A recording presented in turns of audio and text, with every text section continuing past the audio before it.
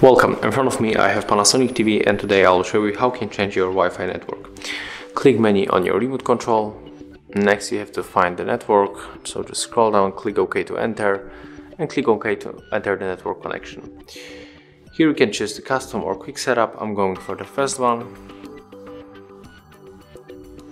And right now, when you are already connected, when you press yes, you are only going to confirm that you want to connect to the Wi-Fi, and you are going to only check the details.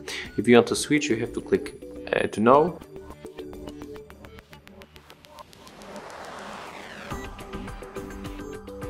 And there we are. After a few moments we will be able to check other Wi-Fi, switch, so I'm going for this one. So click OK, and here you are able to input your password. And when you input your password and you want to connect, you have to simply tap on the back button right here. So right now I'm going to input the password to mine. Okay, so maybe I will make it just like that, or maybe like that. I'm going to hide my password.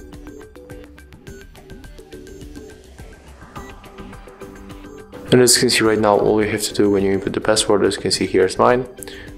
You have to tap right here on this back return button.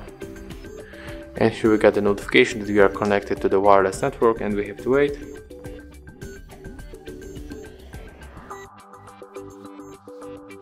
And as you can see right now, connection was successful, so we can simply exit.